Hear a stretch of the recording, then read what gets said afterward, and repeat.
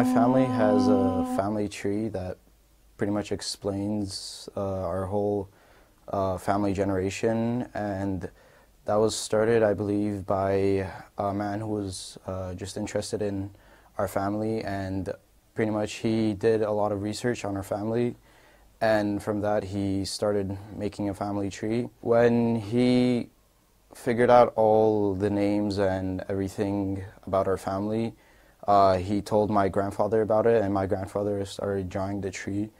And this was about 50 years ago that he started. I don't currently know where he is right now. While I was talking to my grandfather and trying to learn more about my family, he told me that we didn't have any direct connection to the Armenian Genocide, but my family still feels pain and feels the pain and suffering of those who perished in the genocide.